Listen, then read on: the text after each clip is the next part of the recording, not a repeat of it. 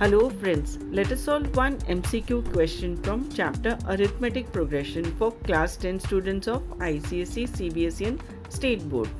And the question is, if the sum of first n terms of an AP is An plus Bn², where A and B are constants, the common difference will be, we are given 4 options and we have to select the correct one.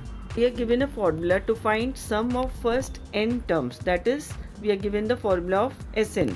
So we have Sn is equals to An plus Bn². We have to find common difference D.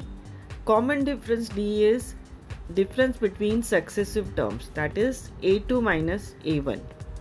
A1 we can find very easily. If we substitute n is equals to 1 in this formula, we will get S1. S1 and A1 are same because there is only one term. And A2 we can find by subtracting S1 from S2.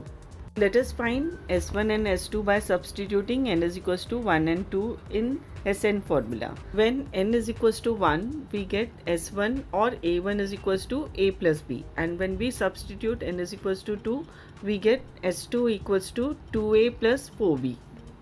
A1 we have now. Now to find A2, we have to do S2 minus S1. S2 minus S1 is equals to 2A plus 4B minus A plus B. S2 is sum of first two terms, that is A1 plus A2, and S1 is A1.